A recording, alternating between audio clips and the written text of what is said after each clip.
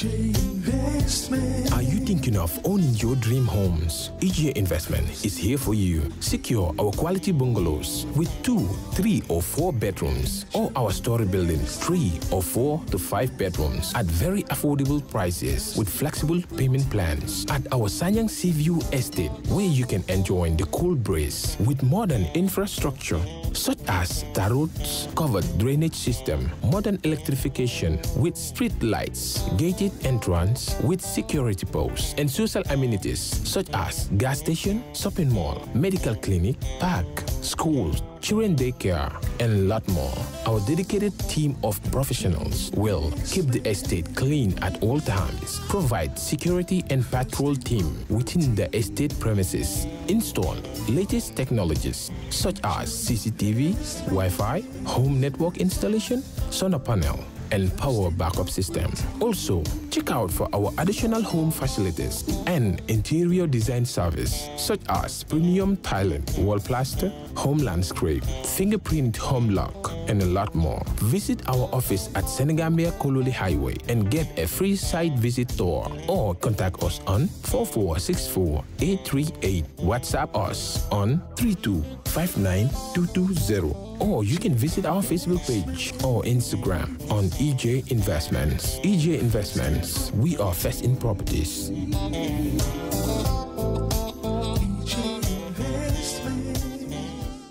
All right. Honey, did you remind him that the last time he sent the money, it was not enough to buy all the provisions? Oh, sorry, I forgot to tell him. Are you guys talking about money transfer to buy provisions? Yes. But don't you know about Baluwo? Baluwo? Baluwo? What is Baluwo? Baluwo is a service that your son can use to send provisions directly to you guys from the shop. And you don't have to worry about the exchange rate. Tell me how Baluwo works. It's very simple.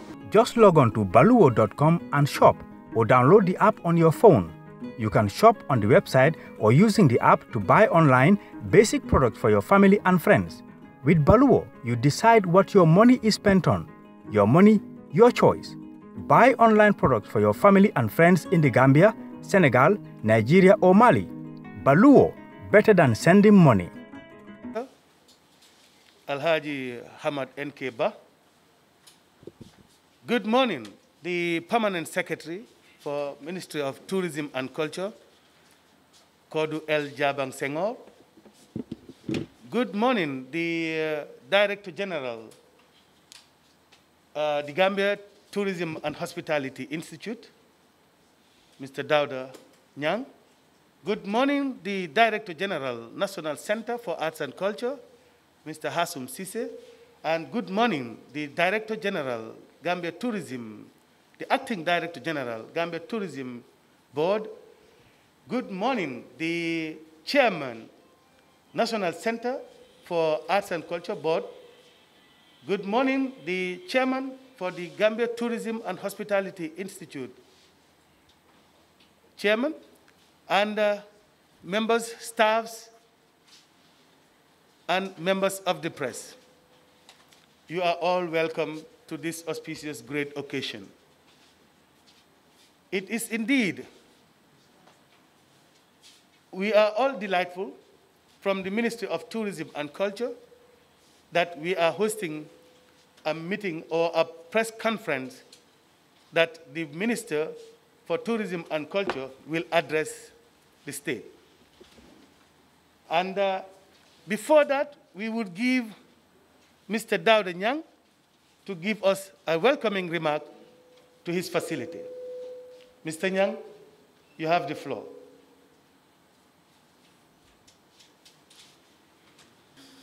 The Honorable Minister of Tourism and Culture, the Permanent Secretary, Board Chairman of National Center for Arts and Culture and the Gambia Tourism and Hospitality Institute, my colleague Director Generals from the Gambia Tourism Board and the National Center for Arts and Culture, respectively.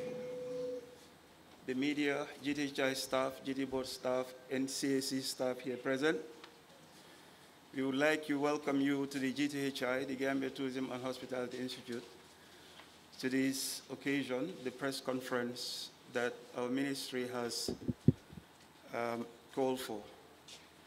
We hope we will all learn from the press conference, and as we're gearing for the opening of the season, we all hope and pray that, it's going to be positive all the way.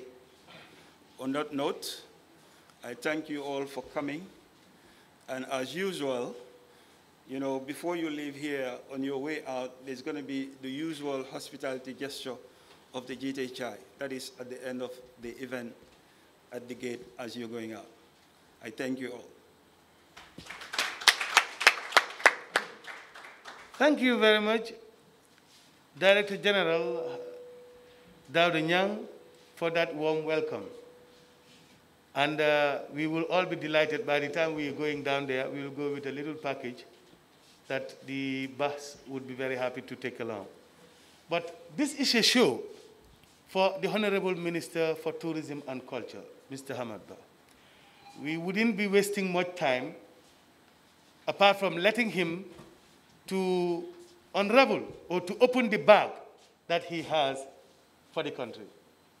On that note, I would like to invite the Honorable Minister for Tourism and Culture, Hamad N.K. Ba, to deliver the speech.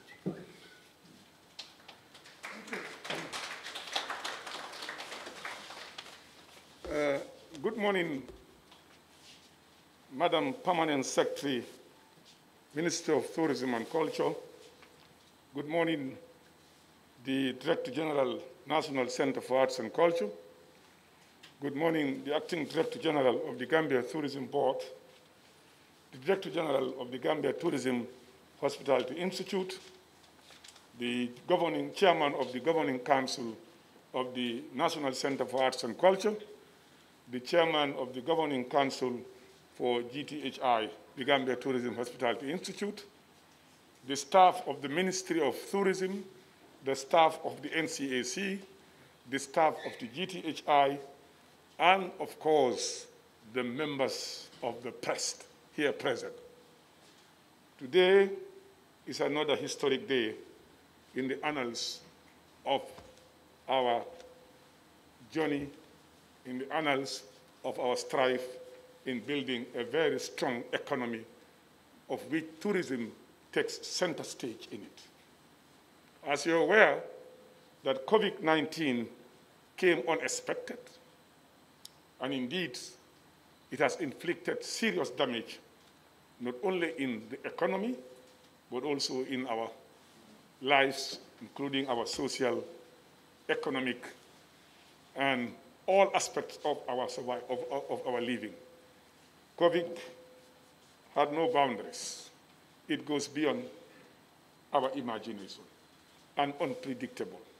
Today, as I speak to you, WHO cannot give you 100% of how this disease is transmitted, what happened. Every day we are learning something new about the disease. But we thank God, those of us who live in this part of the world, particularly Africa. I think some of you must have read the recent report on Africa. The prediction that Africa will be the graveyard has been found to be wrong. And indeed, Africans have and are surviving COVID. And we believe that very soon, this country's economy also will start moving on. We will soon make a pronouncement, the president to open the borders to make sure that the country goes back to normalcy, whilst we learn how to live with COVID. And I always believe that COVID is here to stay. COVID is here to stay as what cholera did. As I said, when cholera came to the Gambia, Hassan, was it in 1869? When cholera came to the Gambia in 1869, the then colonial government took some measures to make sure that not the whole country was affected by this sickness and this disease. When we started working on COVID-19, we went back to the archives, and we saw some of the measures that were then engaged or taken up by the then colonial government. And some of those measures also helped us as a government to guide us in making sure that really we contain COVID. And that's why history is always here to repeat itself. But when we realized this, as a ministry, we felt that it was important to defend this sector, to protect this sector, because we are affected more than any other ministry for that matter. Because we're dealing with human beings. We're dealing with people, and these people are coming. Our source markets are overseas, and they were seriously affected. We started seeing how they were dying, and they were overwhelmed. With all their money, with all their power, this virus devastated everybody. And of course, tourism went on zero ground. And indeed, the president made a declaration on a national disaster, of course, a pandemic, declared this country a pandemic, in a state of pandemic. And that, as a result, means that tourism was on ground zero and was dead. Now, we felt as a ministry, at the time, I think 2 days after the declaration, my ministry summons called on a meeting of all the stakeholders, including the Ministry of Finance, as to the way forward. Before anybody started taking any decision, 2 days after COVID was declared, we took measures to try to see what can we do to help mitigate some of the challenges that we may face in COVID and during COVID. So it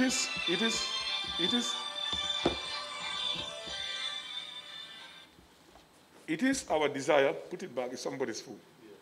It is our desire to help and indeed support partners, because people who are with you when the going was good, when it goes bad, you need to really support them. On that note, let me say, I have very special thanks to the President of the Republic and the Vice President and the entire cabinet for supporting this ministry in this quest. And again, I must stand here to thank rather the Ministry of Finance, the Minister of Finance.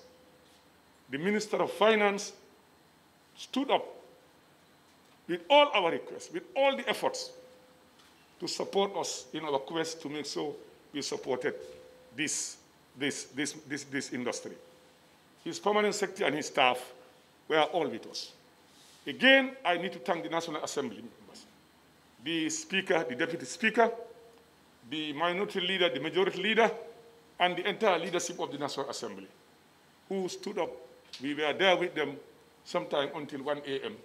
to make sure that at least our ministry gets support that would help the industry to come back to normalcy. And really, with all that, I think the effort wouldn't have been succeeded without the valuable, the excellent support we got from our permanent secretary, her deputy, her staff at the ministry. They work very late, very difficult circumstances, very difficult times. Sometimes tears will even be shed because the job was not easy. It was difficult. I'm not a dictator, but I always want to make sure that my job is done. Come what may, it must be done. And you must accept that. We cannot survive as a government. If you go to work at 9 o'clock, you close your office at 4 o'clock. This country cannot work and succeed on that. We have to change our attitude to work and be more determined to do that. And therefore, I thank the permanent secretary, her deputy, her entire staff for going through all that hardship in bringing us to the day that we are here today. On that very note, I have to thank my directors, with their staff, all of them. They were staying in their offices as long as we wanted them. Some of them until 8 p.m. They will be in their offices for information that we needed, for something that needs to be done, and they will stay to get it done. None of them have ever said no to any of the requests, any of the orders that I've given. And that, they deserve to be thanked. And really, they have the data, they have the information. Once we wanted something, it is available. And I think, really, people must believe in their country. You have to believe in your organization. You must make sure that you deliver. But if people are delivering also, they must be recognized. They must be acknowledged. They must be given the atmosphere that makes them to be able to work and deliver. I think this is key. And that's why I felt that really I'm proud to say I have one of the best teams. we are the only ministry, including the Ministry of Justice, that has attained all the NDP goals for a second year running. And that 100%. And that, we couldn't have got that without the support of a very strong team that is resilient, that is willing, that is able to move and get things done. And of course, our board chairs, our board of governors, they have been working. Some of them are meeting twice a month as a governing council to make sure that things are done. We ought to change. We ought to make a difference. We are going. You people are coming up. But we want you to find a strong foundation that when you come, you have a pillar where you can stand and we move this country forward. If we don't create that atmosphere for you, if we don't make it easy for you, when you come, you will do the job that we were supposed to do for you. So it's not an easy task. It's nation building. We all have to be in it. And the more you consult, the more you dialogue, the more you get to results. So that, I believe also in my whole life, it's always good to consult. It's always good to ask, particularly when you don't know or you want to know. So in that vein, the first thing we did, let me start. We realized that our stakeholders were having loans in the banks. They were having loans in the banks. And of course, let me give you a little bit of background of this sector. The COVID pandemic came in 3.5 months into the season. There was only 1.5 months left for the end of the tourist season. And then the government have paid over $60 million to some of these hotels during the period of COVID because these facilities are used for quarantine and treatment centers. Some of them will not have even earned this money on the normal season. They will not. They even use hotels that they are not licensed to operate. All that money have gone into the industry during COVID. Yet still, we have our hundreds of staff, thousands of staff who were laid off, who didn't even have the opportunity to pay their rent. Some of them were struggling to survive. Yes, if there was no COVID, we'd still be having some hotels operating and some of them moving. The reason why it's been bad for them is because these hotels were only receiving patients who do not go out, who don't go and hire a taxi, who don't go out for a restaurant eating, who are only inside their rooms. So the staff have very little or other partners or players to benefit from this. It was only the hotels that were actually benefited, which of course we accept. But our workers, our vendors, some of those who own taxis, some of them who are women and men who are at the market, at the tourist market, some of them who own Land Rover equipment hires, some of them who own hotels, some of them who own nightclubs, restaurants, gyms, some of them who own salons, some of our writers, some of our musicians. A lot of our people went out of job. They couldn't attend ceremonies because they were banned from getting to gatherings. We felt it was our responsibility to make sure that we support them. Because we believe the entertainment industry is key in any nation. We believe our culture, our arts is quite important to us. And as a government, we felt that we cannot sleep. They will all have to be supported. And if we support them, it makes a difference in their lives and the lives of many Gambians. Because each and every of these groups are employing 1 or 2 Gambians. And some of them cannot even help themselves. We even went to the extent of helping travel agencies who are not within us. We went. And you know the role we played as minister in getting the Ministry of Information the 15 million that was given to them. The role I played is visible for everybody. I'm not boasting because I felt that you should also benefit. Your institution should be supported. And I know the role I played in that. It's evident. So it is important that we support each other when times are hard.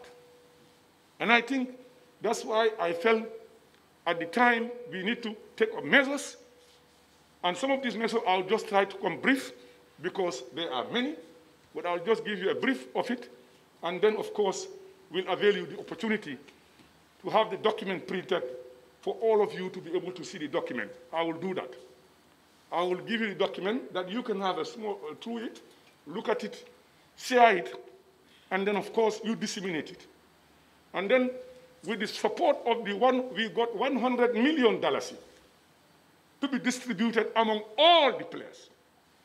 And what I did was, you know why I got late? I was making sure that that money leaves the Ministry of Tourism immediately before I leave that office for the money to be transferred. Not one single butu will stay in that ministry. And that action was done before I left the office. All the money. They said not even coffee and tea.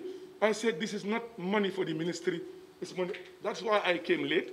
I sat the permanent secretary down to make sure that money leaves that ministry before I come here. That was why I came late. I would have been here at 9 o'clock because the money is meant for the people that it is meant for.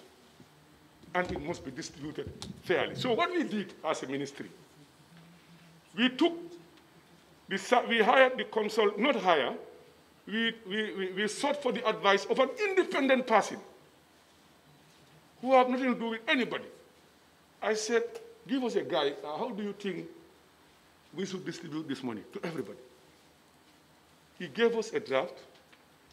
I looked at it with my team, revisited it again, and then consulted our directors. When we presented it, everybody said it was the best. Because we didn't have an interest. We didn't want to be involved in it. We wanted an independent opinion to tell us. Free service. We paid him nothing. And then we wrote it down, sent it to finance. The money was transferred based on that. And these transfers will, from tomorrow, start hitting your bank accounts. The money, as we speak, is now in your accounts, all of you. And we make sure that from tomorrow, you start sending these monies to people. But I want to also give a little bit of advice. If you have the money, it's not meant for you to go and pay your rent areas. COVID still stays. Force measure still is on. You still don't have money. This money is to help you start up your business again, to help you refurbish your hotels, to help you redo yourself. Those that are supposed to train is to help you help your students, provide them with what they need, prepare your institutions to do what the best we expect from you. And the same thing to the NCAC. All the cultural groups, all those involved, make sure that there is no fight, make sure it is just, make sure it is fair, and everybody gets what he's supposed to get. And that I trust my team, and I know I have trust in them, and I know they will do justice to what they have been asked to do. No doubt about that. So we went to the banks, we engaged the Ministry of Finance. Then through the central bank, they agreed to stop deducting interest and loan repayment for those who are in the industry, who are working, and who own loans, who own the banks. That was done.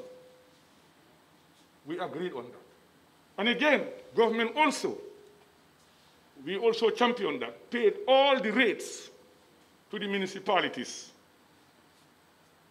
for them, for all the hotel rates. That also we succeeded in getting it done. For operational license, government also paid that money for the hotels. Some have paid, but next year they don't pay. I think that is clear as I told them. And of course with the NCAC, with all the programs and GTHI, with all what they've done, if I want to read it here, we'll be here till tomorrow. I have the document and I am directing the permanent secretary to make sure that this document reaches all of you. They are public information that you have a right to have and access it and verify and report as you deem fit.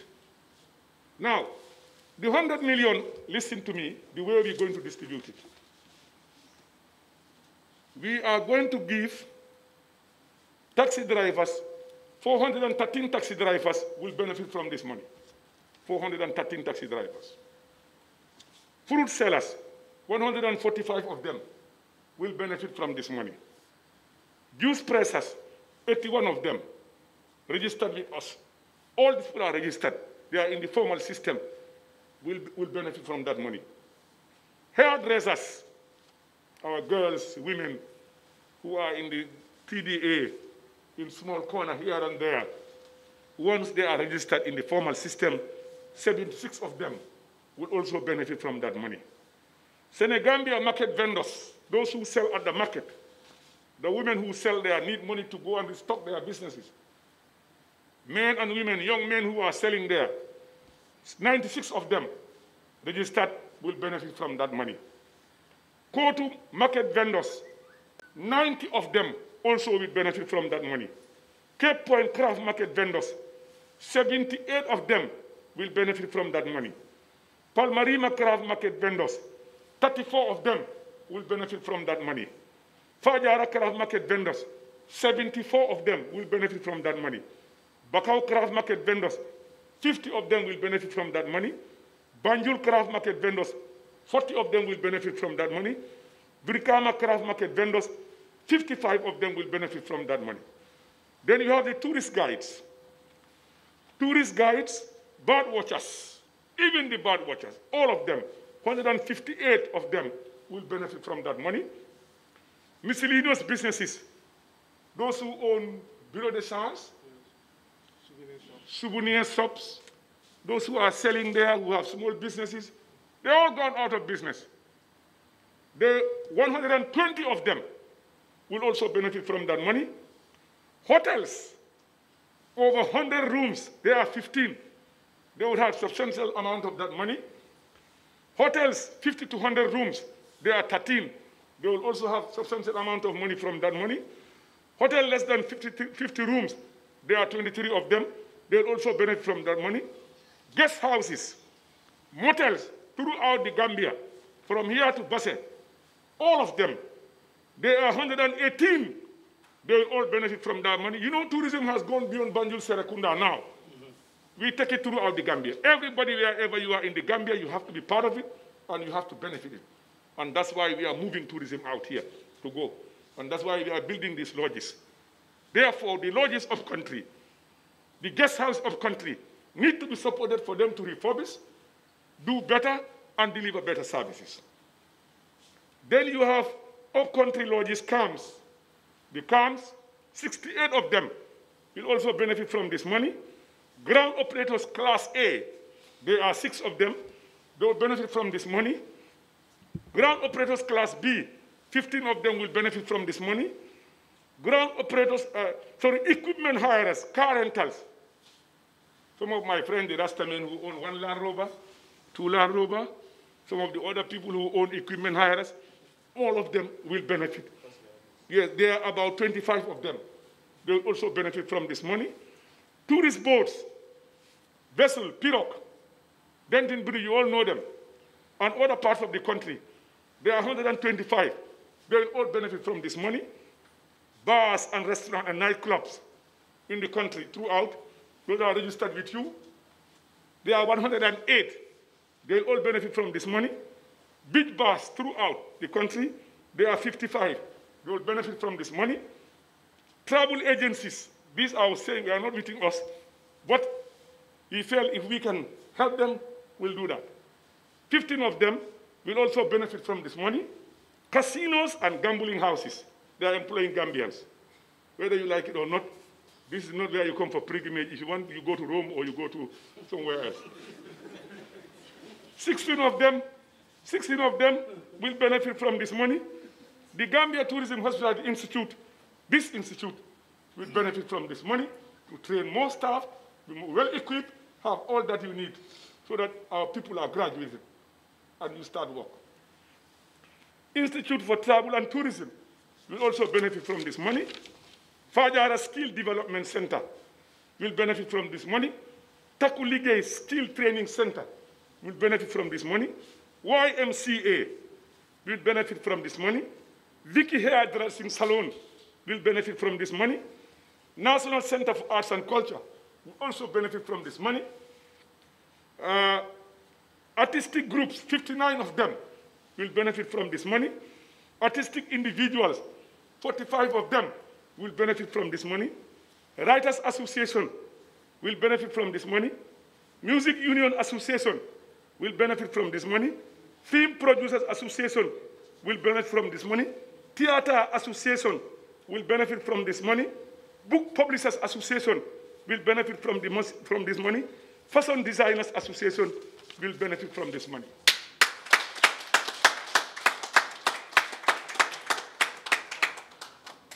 I think this will hit the entire country.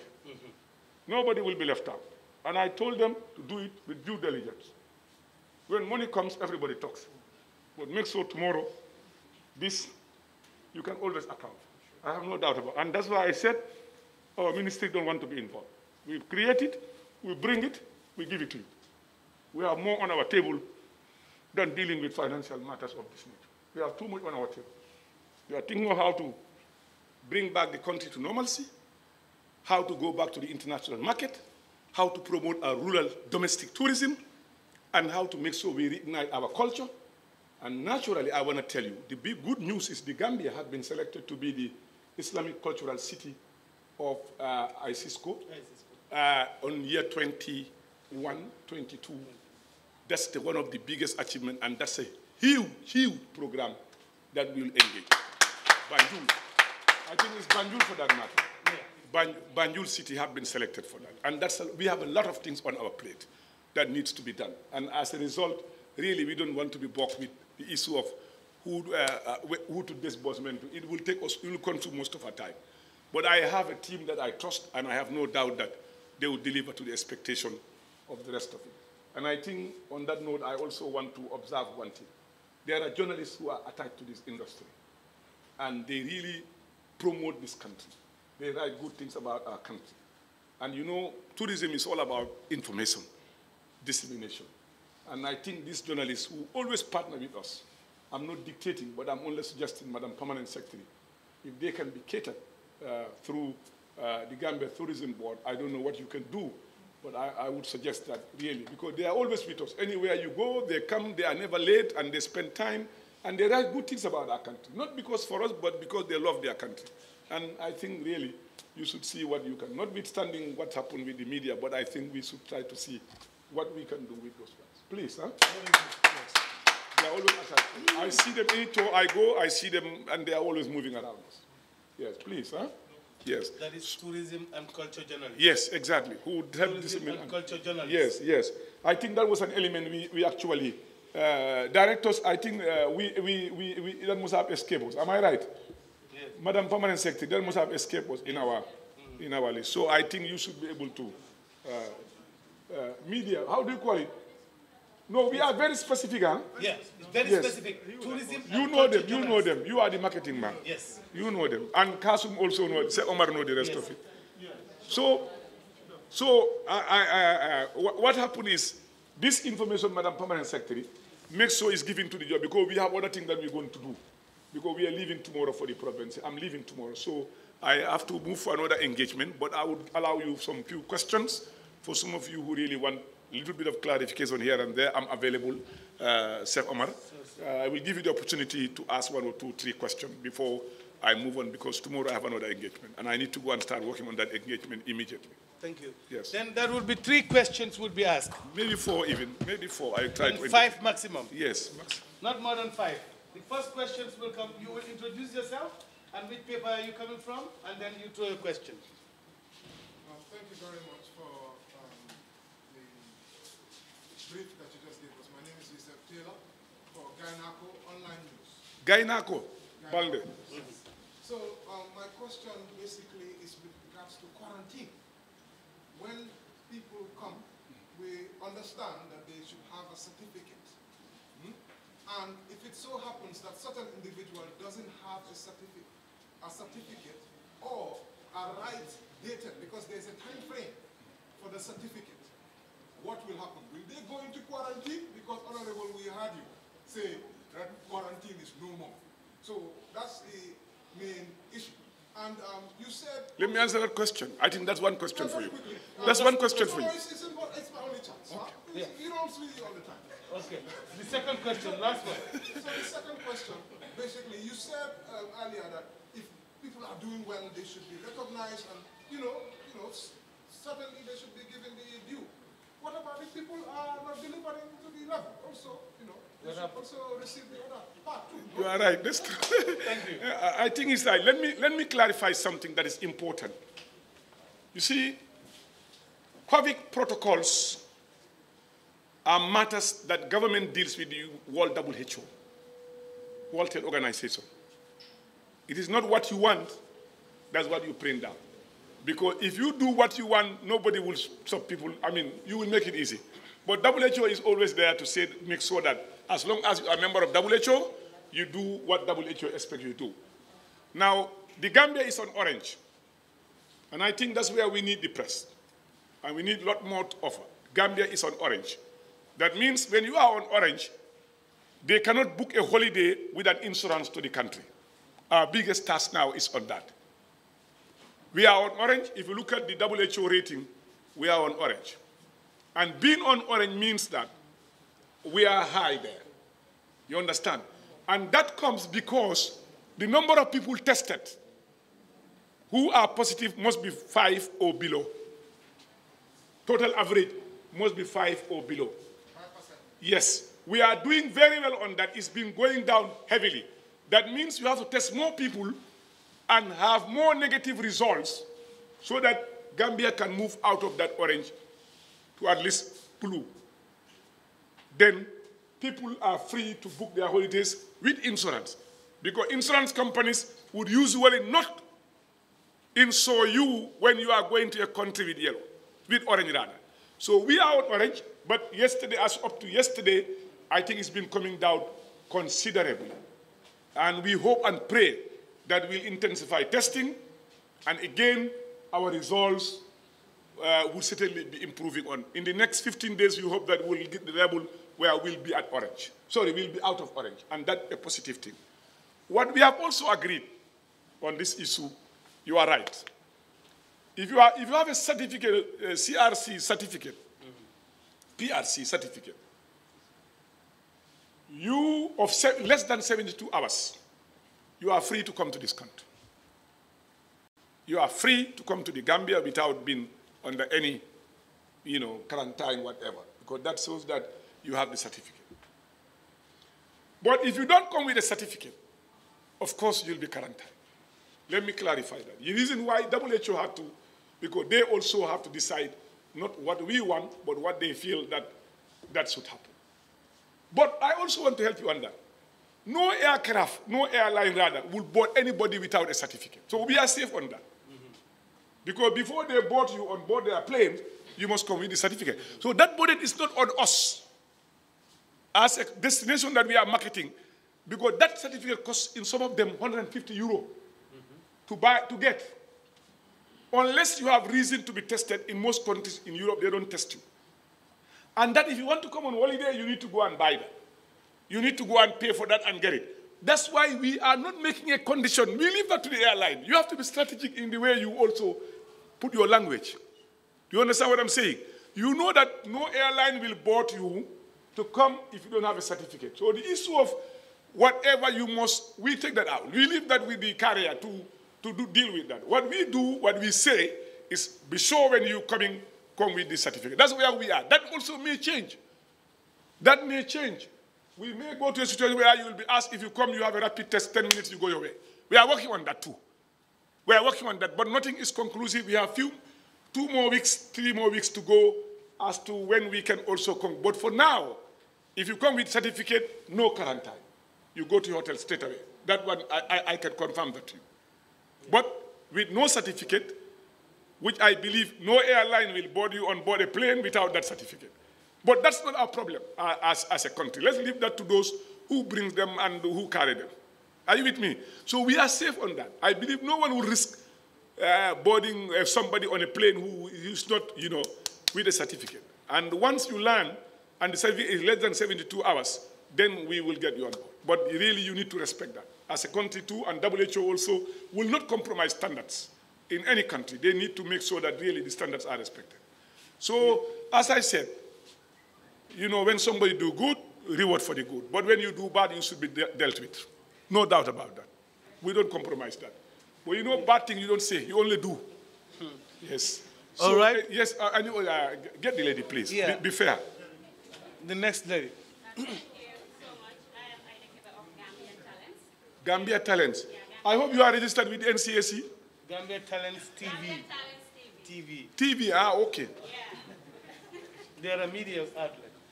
But we work with them anyway. Oh, you work with them? Yeah. They are registered? Yeah. They'll Not be registered, but they cover most of our cultural programs. So that means these are the category of people you're talking about? Those are the ones that will deserve it. Okay. Go ahead. Yes, madam. Go ahead. Thank you so much. We've known that the COVID-19 has affected various sectors in the Anna Gambia, chairman. Okay. more especially the cultural and tourism sector. Yeah. But all the sectors that were completely shut down are now fully or partially open. The cultural sector remains closed. And also last weekend, the cultural performing artists have a successful virtual fundraising through Gambian Talents TV. And then everybody was happy and appreciated the initiative. But according to the artists who spoke at the end of the program, they said that they've engaged the ministry through NCAC, requesting for some logistics and venue, but they were not given as promised. And to our surprise, we didn't see any representative from the ministry. Also, if the government, through the Ministry of Tourism and Culture, did not provide the cultural performing artists with any incentive, don't you think it will have... I want to disagree with that before you proceed. Yeah. We have provided now. We have provided. Yes, we have released the funds. But, now the money is there. Yeah, the money is there, but initially, for them, they were like, the COVID-19 has affected them, and then they are not making living. Yeah. That's the reason why they... And that's why government came in to support them. My question is, yes. why is it that the ministry didn't send any representative there? Okay. That one I must in advance apologize on behalf of the director. I don't know what happened, but I don't want to get into that. But let me tell you that that must have been an oversight. My apology, and I can assure you it will not happen again. Director, take note. Next. Yes. All right. Yeah. Okay, thank you. Let me have Keba Mane. Yeah. Mr. Mane, please. Yes, thank you very much for giving me the floor, Honorable. I wanted to know because it has been announced that the season will commence next month. Yes. And already we know that major players, the two operators like Thomas Cook is a history now, and Korean is already gone. I wanted to know, Karen. as a destination, whether there are plans to attract other two operators besides Gambia Experience that many are saying they are charging very expensive. Let me tell you. That's my first question. Yes. Okay. Very wise man. Second one. Last question. Yes. Okay. My second question is, as far as the plans are concerned, what is the projection for the upcoming arrivals? tourist season? Okay, thank you. Let me answer your first question. Let me also acknowledge the arrival of the chairman of the governing council of the Gambia Tourism Board. He just came in now. So he was on traffic, must have held him the road. It's very difficult, particularly where he lives. It's not easy to reach out to this end. Mr. Chairman, welcome to this press conference. Thank you. Now, let me answer your question, Mr. Mane. You know, COVID is very unpredictable. Right now, the new owners of Thomas Cook, Gambia is on top of the list for them to come. But at the moment, Europe, the virus have come up again. Part of Europe have gone into lockdown. So it is difficult for us to, at this point in time, to give you correct statistics as to how many tour operators will come into the country during this period. But I know that there are a lot of bookings that are ongoing. People are booking in big numbers. Thousands are booking to come to the Gambia. And you understand that Gambia have 40% repeater rate, which is unique. That means if you are used to a country, you must go back to that. You almost want to go back to that country. 40% of our arrivals are all repeaters.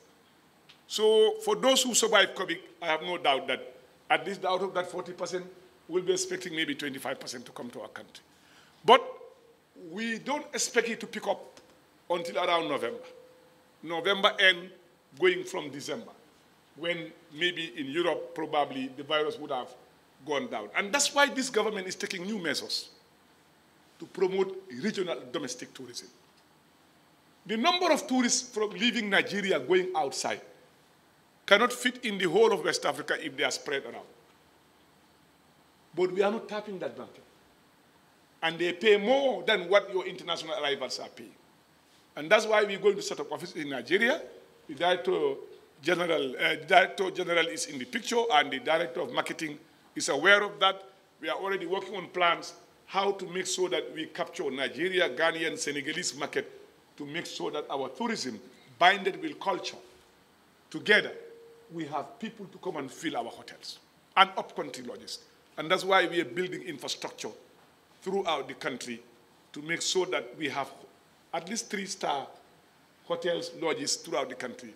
The Ministry of Tourism, through the GT board, government is building 4. We are not going 5. We are not going to run them. We are not into running. Let me make this clear. It will be leased to people or licensed to Gambians or any other party who feels that you can run it. And luckily enough also, the Ministry of Environment, through the UN Climate Change, also is getting 4 lodges to be built. That makes it 9. And we'll be supporting private initiatives of Gambians who want to invest up-country so that we can get people to come to our country, visit Nyokolokova. We have this bilateral arrangement with our counterparts Senegalese, and then Gambians can visit these tourists. Some of you have never been to Nyokolokova. I have Gambians who are here who've never even been to Basse. So I think we really need to explore our country. And you know, countries that have got good domestic tourism sector were the first to restart the business again.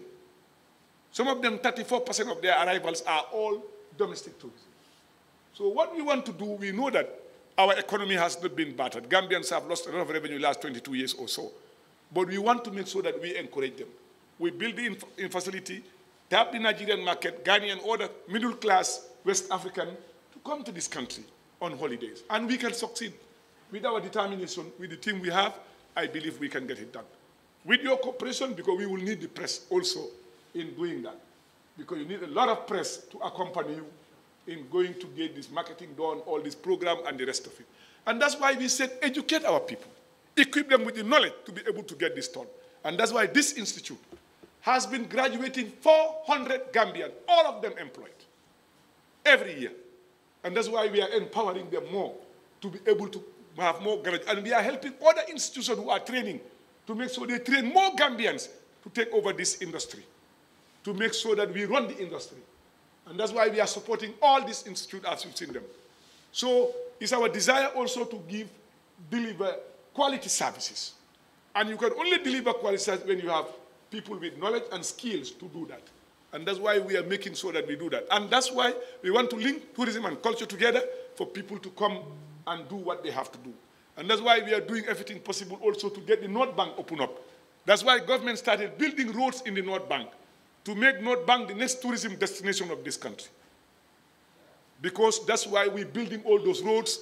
We're getting from Bafuloto to Bangali, from Bunyadu to Kuntaya, getting all those areas connected with tar road, and then we'll be able to make sure we build 3-4-star hotels in that area, expand tourism beyond this region. And I'm sure some investors will be willing and ready to put up, and with government incentive to put up these things there.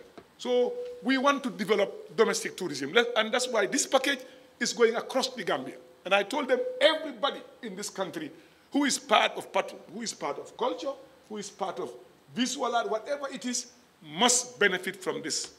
Must benefit from this. So but this we cannot do without the information people that you who have to sell the country. We have to partner in getting this done. Last question. Yeah. That lady, please.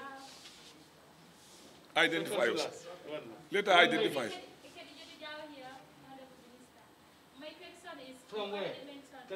From where? Oh, yeah, Africa TV. Yes. Africa TV. So my question is, you already mentioned the institutions and the people that are going to benefit from the 100 million, but you did not tell us how the money is going to be shared amongst them. I don't want to get involved. Some of them may have debts and people will follow them for debts, and that money is not to pay debts. So that question is answered. Last question. Move to it. You said the borders are going to be open very soon, but people are coming to the country like between Senegal and Gambia border is already open. So you said the borders are going to be open. No, within Senegal, Gambia border is not open. I disagree. Coming to the country from Senegal. Yeah, well, you see, let me tell you, I don't want to get involved in that, but officially, as far as we are concerned, our border is closed and will be officially open very soon. Last question from Yunus Salim. Yes. Mr. Yunus. Yunus, please. Yunus, come in. Come on board, Yunus. Quickly, we close. Yes. Who that man? Okay, give them 3 questions. Yeah. We finish. Yeah. Huh? Yes. Yes. Yes, Yunus, go ahead. Okay, thank you. Thank you. Congratulations to the minister and the team for securing the money for the tourism and culture industry. A little bit, you've talked about the borders, you've talked about the airport and everything. We know that the airport is supposed to open next month, but now we are hearing that it's opening by ending of October. That is one. Number 2, we are still in the cold orange, and some of our tourists also from their own country, they are feeling cold orange as well. And we want to go to yellow, we want to go to cold yellow, so that tourists can come. Blue. Yeah.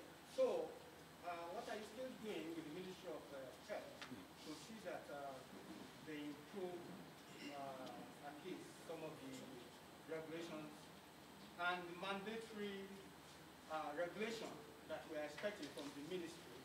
And number 2, I will a little bit go back to debate from what we have been saying here. I want to talk about the security fee, the levy at the airport. So, in 2018, you fought for this and it was cancelled. So, you want to do any? Let me help you. Let me help you so that we don't waste time. If there is anything that stopped me sleeping and eating well, it's anything that would stop tourists from coming to this country and visit us. That's just what I want to stop on that issue. I don't want to elaborate further. You understand what I'm saying? If there is anything that stopped me eating and sleep now, it's anything that would stop people visiting this country as tourists or that will make it difficult for them. Mm-hmm. Let me stop that. I don't want to elaborate. I know what I'm doing, and I know what I'm up to for that. With regards to the issue of compliance, I think we have to appeal to our Gambians, fellow citizens. If you look at the statistics this morning of the Ministry of Health, out of the 100 persons who died, 60 of them are below 40. That means among you, the youths. It's a very disturbing figure. Below 40, that's a very disturbing figure. Because usually in Europe, it's affecting people with 80, whatever. But here, the statistic is saying the young people are dying of COVID. And that means we need to take precautions. We need to really do our mask. For me, mask is principal to anything else. And then, how to call it again? The sanitizers. Really, for me, that's number 1.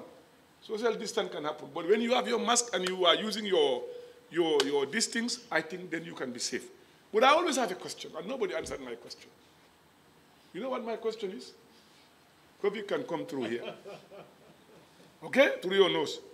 Through your mouth. What about your ear? Who tells me that COVID cannot go through here? And they are not mentioning our ears.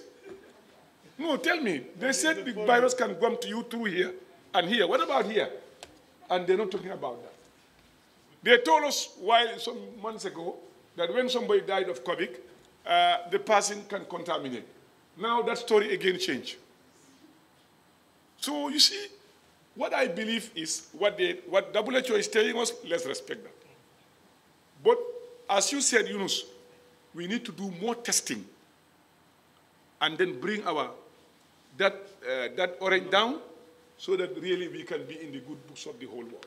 And only testing can do it. Because when we are having these big numbers, if we are there, we were testing. Now you want to come down and the percentage must be 5 or below. That means you need to do a lot more testing and be having more negative figures to remove that 5, to get to that 5 and the orange goes off. Unless we do that, we will still be on orange, and that will still threaten the industry in the next few months to come. And you know that over 200,000 people benefit, you know, in form of employment with its industry. So we need to work and submit ourselves voluntarily. Voluntarily. Now we have got a lot of testing centers. We are improving them. I think by next week, they will be everywhere you go, any day you want, you can be tested. And we are working on the quicker results too, so that we try to make sure the next 2 weeks, let's do a lot of testing. We have a lot of negative reports, and then now it brings down our orange out and makes this country look better for people to be able to visit it with that. So is that the last question now? No, last question comes second to last. Yes, my brother. Okay.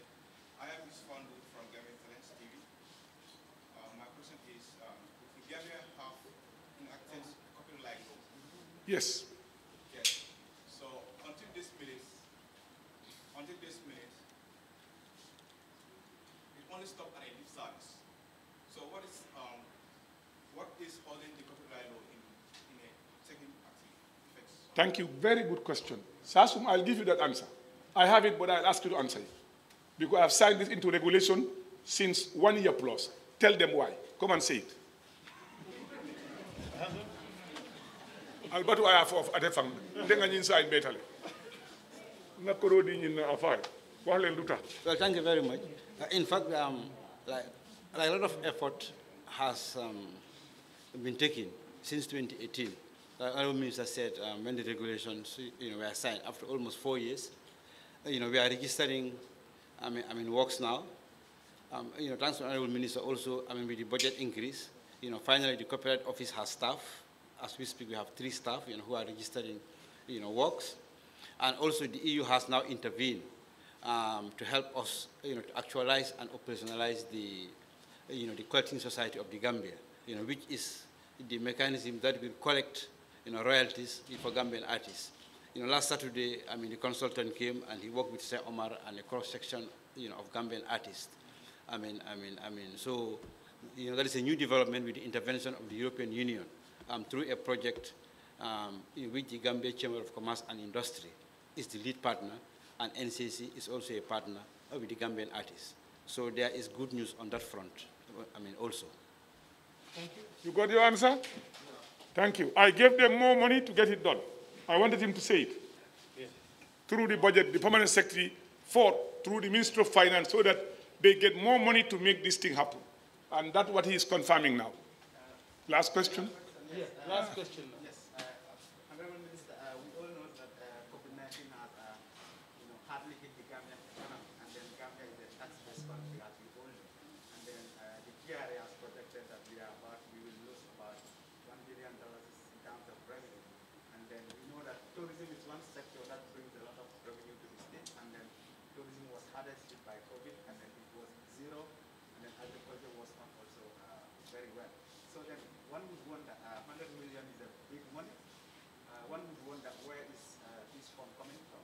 How did the government manage to get such a big sum of money when the country was hardest hit by COVID? And then secondly, the other question is, you know that there are a lot of stakeholders within the industry, and then I want to know whether there was an assessment conducted to bring all these people on board, because we understand that from the UNDP relief package that was given to some hotel workers, a lot of people were left out, and then I've spoken to about 20 people, who said they have not received that money. So do you have a committee that is going to look into complaints, like people who are not part of this sort? Thank you very much. I think you have asked a very good question. Let me first of all say that to get to this 100 million, I wanted $26 million for the industry to revamp it. That's what we wanted. But I got $2 million. You know why I didn't cry much? Because I know that the economy, the money is not there. And that's why I started with this. This is not the end of the fight, as I said. And I told parliamentarians, we'll be going there to fight for more. Because marketing is very expensive. Getting back to people, and where we are going, people have millions of dollars with them. If you go with zero money, all what you use is your experience and your strategy, your knowledge to get people, the fight become more and more difficult for you. But notwithstanding that, we are ready to change, to face the challenge. to make sure we get there, we fight to get back our share of the market. But we have a committed government and a committed leadership to tourism. And the president never wavered when it comes to the issue of job creation, tourism, culture, that it was something that government must provide this money, because we insisted that the money has to come and the sector must be supported. And that's why everybody stood up, including Parliament stood up to say that we have to take this money not from anywhere, it's our own money.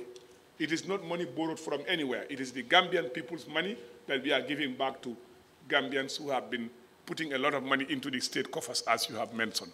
You know, the sector has certainly suffered, you are no doubt about that.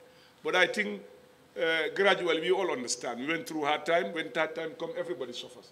But I think with this small intervention, we will see something coming up. And we intend to do more fight to see wherever we can secure anything extra, we'll have to pump it again. And that's for us is key.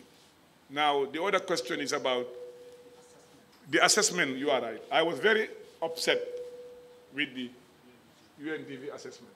I even wanted to stop it, because there were people who were left out that I felt I don't understand how they were left out. Some companies that were left out, I didn't understand how they were left out.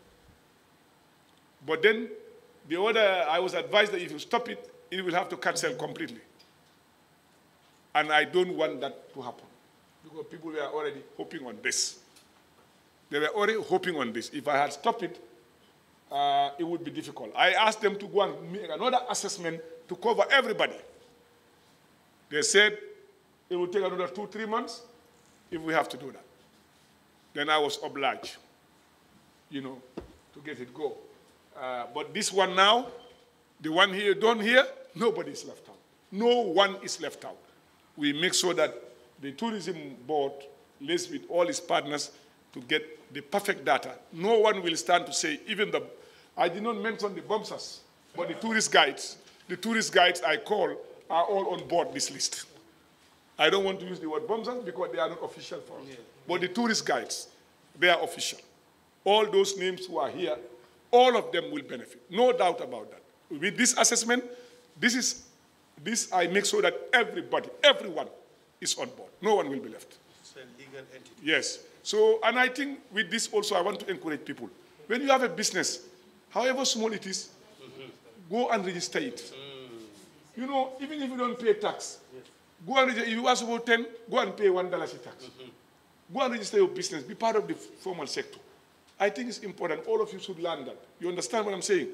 No matter how small it is, be ready to be part of the system. But here there are people that he even included, they have not registered because we want them to learn from there. Tomorrow they will know that they should go and register. Do you understand what I'm saying? Because I don't want anybody to be left out in this package. You know, so we really believe that not everybody, but the few that are with us who are working and probably couldn't have done it this year, but did it last year, we've captured them. We've registered them. Those who have visited last year and this year could not renew, they still captured part of this because of COVID. So that's what I'm trying. Not people who are outside, who are not part of the industry. No, no. They are not the people I'm talking about. Let me clarify that point.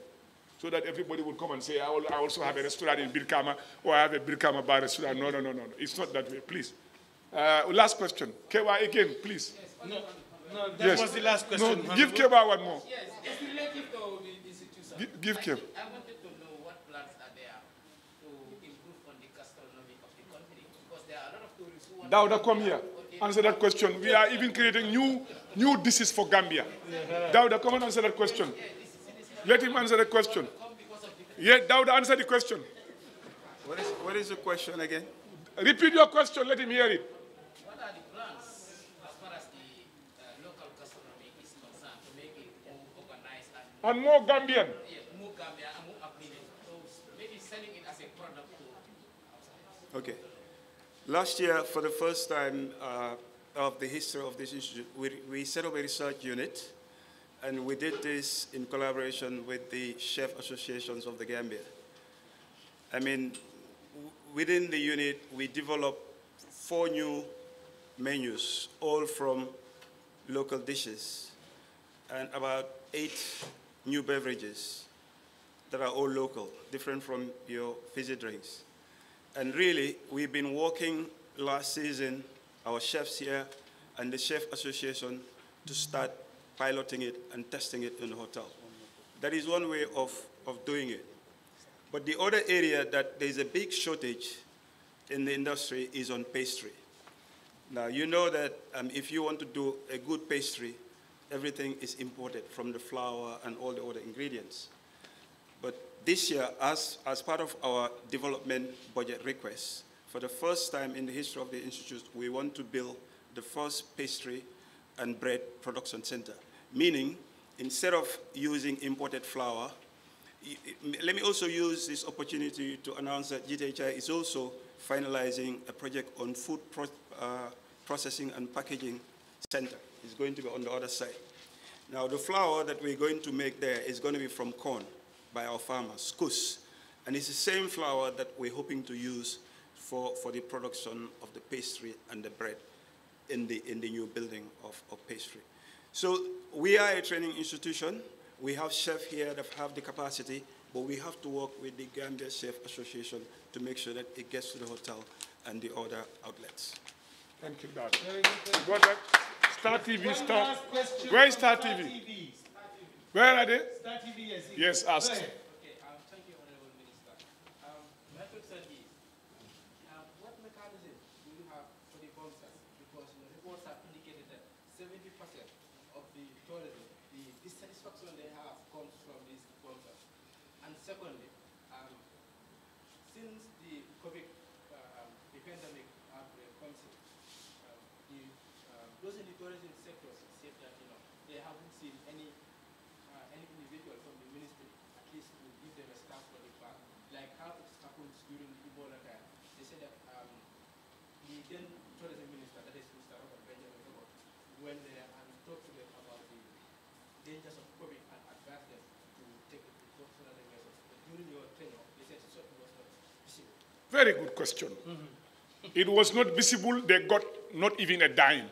They were left empty-handed during that government. Three issues came, they never received a dime. COVID is not for Ministry of Tourism, it's for Ministry of Health and WHO. We don't have the mandate. Dissemination of information about COVID is strictly WHO and Ministry of Health. We only do what they ask us to do, we say what they ask us to say. And let me just tell you one thing.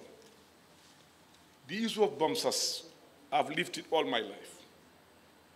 I came to realize that it's a social issue. It's a social issue in the sense that I've done a lot of work, research into bouncers. When you have 100 bouncers this year, when at the end of the season, 50 of them would have gone to Europe. Next year, you have 200. It never ends. What I came to realize is it's a social issue that should be addressed. Lack of jobs. Some of them dropped out of school. They don't have means of paying their school fees. They don't have parents to help them. And I think that's where we should address it. We should address it before they go to be bouncers. That's what I believe now. And I think many of my colleagues are becoming convinced that bouncing is a social issue that needs to be addressed at different levels. You don't find degree holders or people of high education doing that there. You don't. You only find people who are dropouts, mostly, who don't have even support from parents and the rest of it, who are usually there. And I think we need to approach it through that means. It's a social issue that we have to approach and address it at that level. That's what I believe. Not going, beating them, locking them up. It's not the solution. I have come to that conclusion. Not about the number of police who goes there, whatever. That's not the issue. I think the issue is we should address it socially to minimize it. You cannot also stop it, but you can minimize it. You have countries where you are caught bouncing is death sentence, but we will pray never to be those countries. We just believe that we can manage it. But it's difficult. But I know that tourist guides will benefit from this money. No doubt about it. And also, let me clarify, the UNDP thing was meant for the informal sector. You understand what I'm saying? They were targeting mostly the informal sector.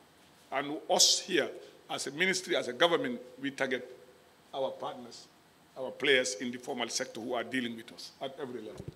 And that, for me, I think is fair to all of them. And that's why I encourage people, whatever you do, even if you are selling sand, or whatever, go and register yourself to the institution or the ministry or department where you're supposed to be, because it helps you tomorrow for people to be able to have the statistic data to support and help and assist. So I think I would encourage people to really register. And I think now the travel agents are registering with you. You see? So I think it's important we do that. Yes. With the last question? Yeah, that's it. No, give him last and then we close. Yes. Thank you very much. We are grateful that you are giving us the chance. My question is regarding the fact that we are about to open this tourism bar. And what is the latest on GT board? Is there going to be a revival of the board? What's the latest with the board that was? The GT board is intact. All their staff are reporting back on the 5th of next month. The governing council is constituted, operating. They even met yesterday. The Director General, Acting Director General, Mr. Abubakar, is doing a fantastic job. All the staff are re-energized, revigorated, with zeal to move and deliver results.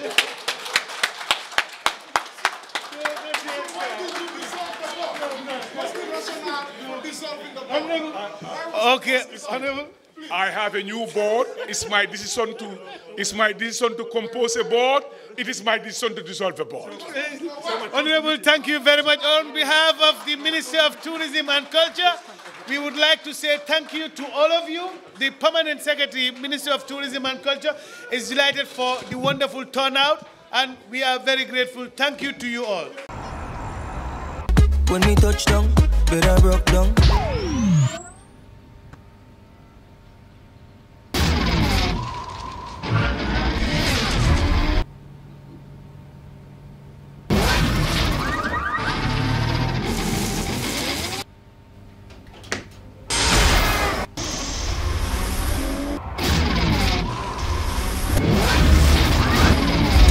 With Gamtel G-Fiber, now you can enjoy super fast internet in gigabytes. G-Fiber is affordable, stable, secured, and accessible to homes, businesses, and enterprises. With Gamtel G-Fiber, the future is speed.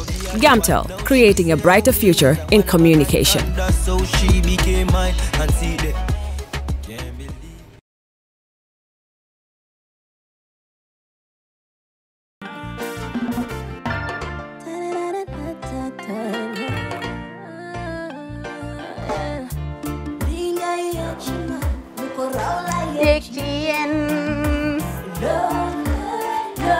Love like fire.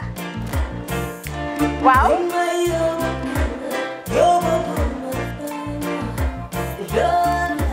Love like fire. Xam ngeen rek affaire bi xam ngeen fan la? Skincare la. 2020 lañ wax de. Waaw. Fii nag mooy Kerr fan, Kerr Zero Tache. Perfect skin. Skincare saa su ne rek niñ ko dee defee rek. Loo lañ soxlaati rek. Maanaam bu ngeen am problème ci seen skin yéen xam ngeen fan la fii ngeen di ñëw suma xarit yeeg am di jàmm yi nga xam ne taas daf lañ sonaloon xam nga doon xeesal bel laka xum éneew ma lañ ko nag waaye just in case comme ni ko gars yi di waxee rek en cas just in case loolu xew xam ngeen fi ngeen di ñëw Skincare Plus si yu baax rek la ñoo dox nag ay baax rek fu ne la ñoo dem ci réew mi di lañ indi rek nag products yu baax du Paris du Italie du USA du fi mu nekk nii sax boole nañ ci nag Sweden fu nekk lañ leen a indilee products bu dee tamit nag da nga ñuul rek ñu lay jamaa natural beauty that melanin dripping we do have stuff for you as well emuñ si skincare products rek ñu ngi ci cuub yi tamit fu ne la ñoo jaar in fact sax last commercial bi ñu defoon waxuñ leen woon ne dañoo dox ci ay kawar 9A grade rek nag waaw we do have bundles as well hair si lu ne la ñoo dox ñun ñu ngi ci rafetal jigéen rek luy taaral jigéen rek waaw boo leen di tukki tamit bëggoon rek classic suitcase ñu dañoo dox ci ay Samsonite duñ dee indi any brand of suitcases though other than Samsonite comme li ma dee wax rek boo eggee airport dëri Samsonite dafa am nuñ laa xoolee waaw ngeen ne lan nag waaw skin ci moom la ñu gën a xamee nag skincare products ci moom la ñu gën a xamee ñu ngi dox tamit bentey tamit si ay dàlla man waaye man nag skincare mooy suma specialty xam nga rek jigéen bu sa xar kanam réglé loo def mu jag am nañ Patricia Reiner, Kiwi Eye, the whole range, Lighten Up Gold, Tomatine. I mean, the list can just go on and on and on and on. Lépp loo xam ne rek luy taaral jigéen la ci yooyu rek la ñoo dox Skincare Plus nag emuñ si Gambia rek ñu nga United States ñu ngi Gambia fii ba pare bu dee yaa ngi anywhere in Europe mun nañ la ko mail within 3 days rek ñetti fan rek nga jot say diw emuñ si loolu rek dañ laa consult tamit balaa ñu laa jaay diw dinañ def a free consultation pour wax la rek exactly li nga xam ne moo méngoo ak sa kanam dinañ leen wax tamit ne rek am nañ perfumes, fragrances, men's shirts, accessories. We do dresses as well. We do blouses. We do shoes. Name it, we do them. Skincare Plus 2020 is our year of perfection.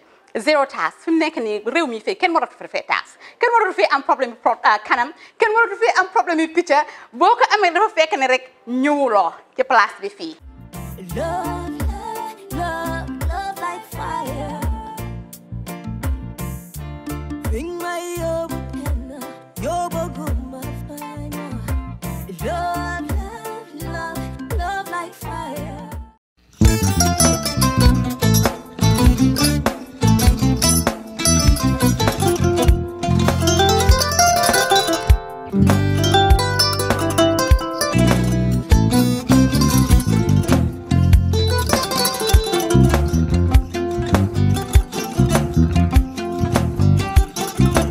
I get it. Mbijano aganyani. Albaka. Mbaka important. Yo, nga transfer la sto. Ya transfer la sto. Ha, code nyingi. Okay. What's on? Nsila ID soto. Ah, sa soto. Sorry. I get it. Mbijano bro. Albaka. Mbaka. Bara alla service o tariaka. Ah, mbale. Mo ki janna nun kunu bara tariaka. Ah, janno mi yona forest de bureau. Gambia tonkon na no mbali ya bere. Ha. Birim koyna fo kato. Bari si kodo kino kato ni fo bolong blabe to. 56 branches mola soto Gambia jam. Ha? Ha. Gambia kono ani Gambia bantala bankol. Nka kodo kiya bere to. Kodo sifa fo falindiro fo nyaadi lafta même na kodi to poto nin kodi maraw. Jannam number 1 ti nyonta. Andum fana nata anoda enterprise sotale. Wolam nyindi ko domorol fana kol fana be firale le dadi ma ni domorol ni fana beteata. Gambia dawda yalo ngam fa kendol sotale je. Ha wo moyo diat ha. Apelenta baraka. Ni wo ka ni na lafta nyelen kendol e bina. Yalo bukani la ko la baraka ba. Yalo ndel chosano lo. Abaraka.